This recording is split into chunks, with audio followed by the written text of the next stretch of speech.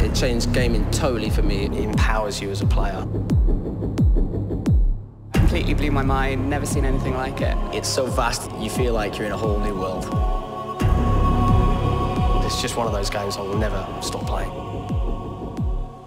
I was bombing around the silent cartographer on a warthog while my brother was gunning down grunts in the turret in the back. We kind of just looked at each other after about 20 minutes. We were like, we need this game. We need this game now. So Halo to me is a really big part of my life, and it's the reason I started producing gaming videos on YouTube. I met so many amazing people. I met some guys playing Halo 2 online in 2004.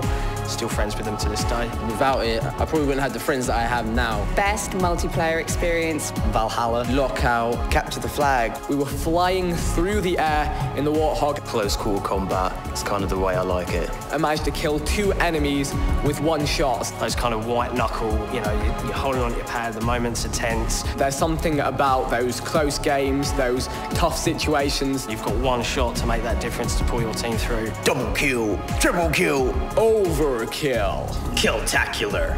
Run away! Difficulty, it's legendary. Legendary. Any other difficulty setting just isn't Halo. What makes Master Chief so cool? He's just an absolute badass. The iconic visor, he looks cool in the armor. A soldier that has no faults, no flaws. He leads the troops, he leads the battalion. And then just goes off into battle. Epic. Stunning. Legendary.